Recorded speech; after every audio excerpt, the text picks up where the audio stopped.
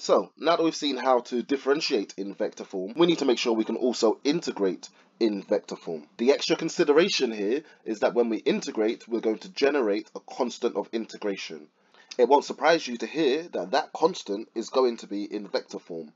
And I would need to try and use an initial condition or some information the question has given us to deduce what the vector constant of integration would be. Okay, let's jump straight into an example. Here we've been told that a particle p is moving in a plane. At time t seconds, its velocity is given by this function. When t equals 0, the position vector of p is 2i minus 3j meters. We've been asked to find the position vector at time t seconds. Okay, so we want to find the position vector in terms of t. Okay, just going to start with the information we've been given. I'm going to write this velocity function in column vector form. And I know that I should be able to find a position vector by integrating this velocity function. Okay, so when we integrate, we get 3 over 2 t squared, and we get 1/6 t cubed. We must add on the constant of integration. So here I'm writing in vector form CD. These are individual terms that we're going to be able to find. Okay, so here's the resultant. We've tied it up and written it all together. We've been told that when t equals 0, the position vector is 2, negative 3. So I can use that substitution to find C and D. Okay, if we substitute t equals 0,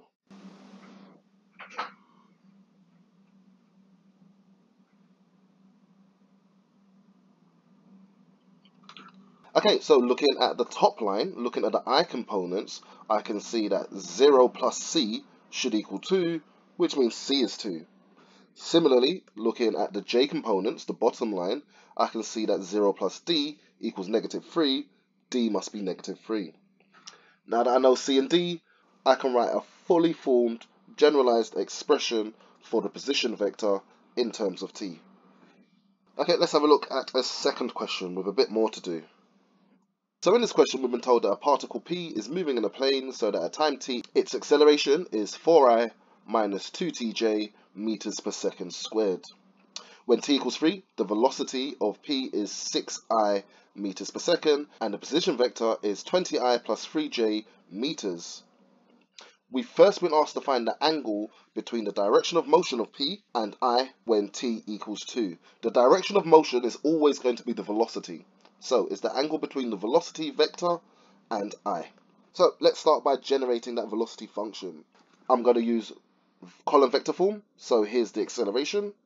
And we know that we can integrate that to find the velocity. The expression we get, 40 negative t squared, we know that there's going to be a constant of integration. So here is the resultant written together, nice and tidy.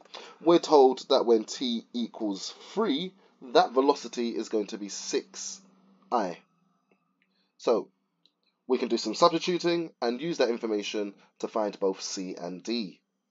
So in the horizontal, if we're comparing I components, we know that 12 plus c equals 6, meaning c must be negative 6. And in the j component, in the vertical component, when we compare those, we see that negative 9 plus d equals 0, meaning d must be 9. So now we found c and d, we can write this velocity function. So now we found c and d, we can write the full velocity function. Okay, we've been asked to find the angle between the velocity and I when t equals 2.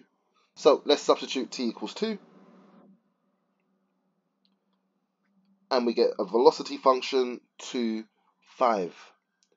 Okay, just a quick sketch of this. We're trying to find the angle in between this and I, which is the horizontal here. So we can use the tan function. Tan theta equals 5 over 2. Theta is going to equal 68.2 degrees.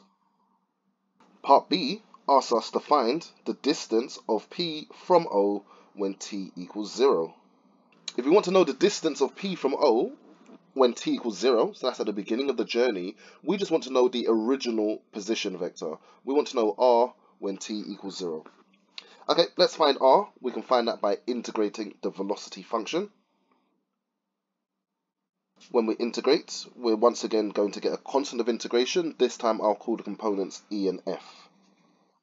We know that when t equals 3, the position is 23.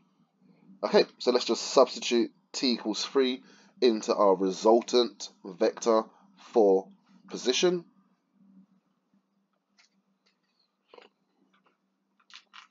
And we'll set that equal to 23.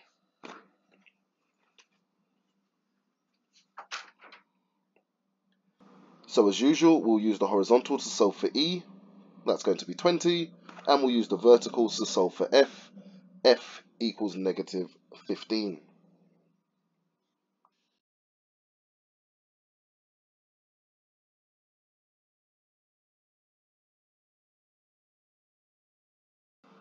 And we can see here that when t equals 0, at the beginning of the journey, our position vector is going to be 20, negative 15. Okay, since we want to know the distance from the origin to this particular point, we're just going to use Pythagoras on these two components, and we get a distance of 25 meters.